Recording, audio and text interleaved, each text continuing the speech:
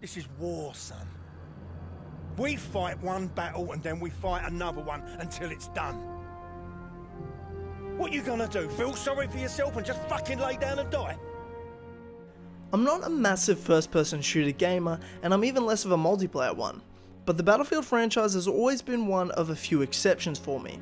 Playing Battlefield 3 and 4's large-scale warfare, realistic gameplay and skillful multiplayer system that rewards teamwork over individual vigor was something I could definitely get behind. A multiplayer system that gives you options, unique player experiences, and each rendition trying to up the ante has kept me enthralled in the Battlefield ecosystem for many years now. And it wasn't until Battlefield 1 released that I started to see some cracks.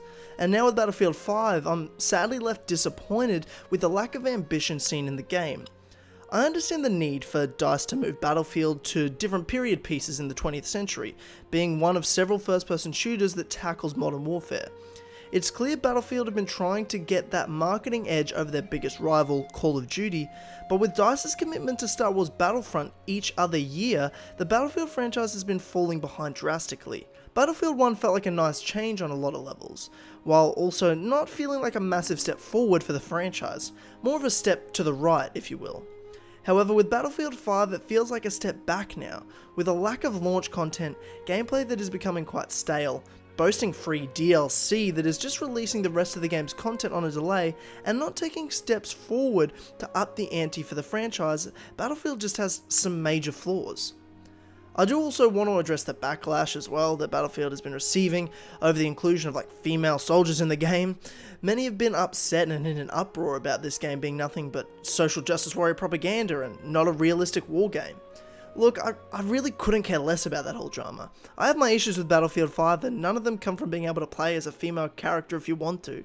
If you really do have an issue with that, then you are just as much of a sensitive baby as those you are complaining about. And many of you know I'd be the first to call out legitimate far left propaganda bullshit, but I just don't think this is that.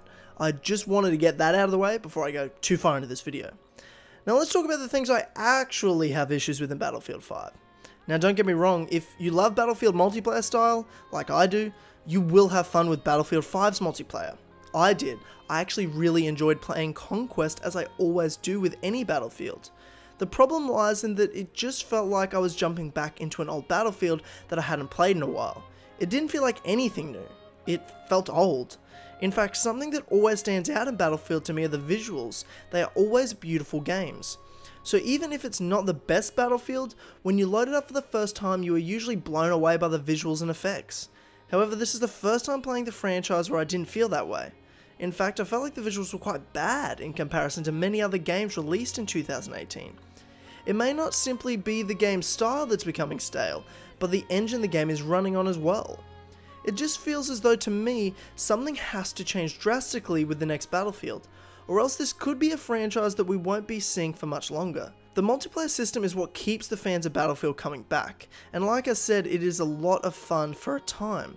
But when looking back at the modern warfare based Battlefields, upping the ante meant building bigger scale, more memorable moments for players that feel dynamic and unique. Having skyscrapers collapse as you sprint off the side of a building isn't something that happens in these period piece games.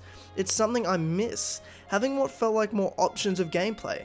Vehicle variety that felt effective and not totally overpowered, having weapon variety that led to multiple ways to play the same map and took time to develop skills at.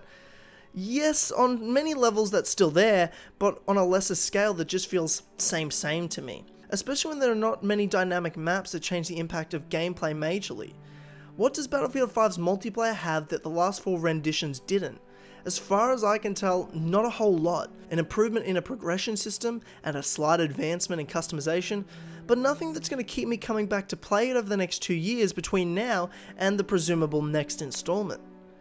One of the other disappointing things about Battlefield 5 is the single player campaign. Battlefield 5 shares the structure the single player of Battlefield 1 went for, which is several smaller campaigns called war stories. I actually really like the war stories structure, and it is something quite unique in terms of first person shooter single players. However, Battlefield 1 launched with 6 war story campaigns that range from 45 minutes to 2+ hours each. Battlefield 5 launched with only 3 war stories that go for give or take an hour, with a 4th that released at the beginning of December as free DLC. The common theme for Battlefield 5's war stories was to tell untold stories of the Second World War, from downtrodden or minorities whose stories were forgotten or oppressed through history. I think the concept of that is fine on the surface. World War II stories have been told to death, and most of the major moments have been touched upon in games and other mediums like film and television, so telling untold stories is something that separates you from the pack and makes Battlefield 5 unique. However, with only having 3 short war story campaigns on launch, it kind of minimizes the whole purpose of what the Battlefield team was trying to do with it. Like, this is the Second World War, the biggest war the world has ever seen. To try and tell untold stories that are in their own way quite secluded only works when you have enough stories to really give scale to the conflict. Having only 3 secluded stories makes the scale of the war seem lackluster when it is so historically significant. These stories also lack major consequence and finality. They are stories of the human condition, yet aren't given enough time to build and understand the background to. I see with each of the war stories what they're trying to achieve, and if executed properly could have been great, but these war stories in Battlefield 5 just miss the mark for me in a major way, and that's disappointing. What worries me about the future of the Battlefield franchise is it is becoming like everything else. It is not trying to be Battlefield, but better with each rendition. It is trying to play catch up and implement ideas from other franchises on what is the current trend. Battlefield is no longer trying to set its own trends, it's relying on its reputation alone as its differential selling point to any other first-person shooter. I mean, Battlefield 5 is going to get a Battle Royale mode in early 2019 for goodness sakes. I love Battlefield for all the reasons it's not like other first-person shooters. Now it feels like I'm slowly watching it become like everything else and losing what makes it unique. I would love to see Battlefield return to modern times in its next rendition. Return to what made it Battlefield. Realistic, large-scale, multiplayer warfare. Up the ante in set scale. Up the ante in realism. Not try to be like every cartoony shooter out there. Be better. Be Battlefield.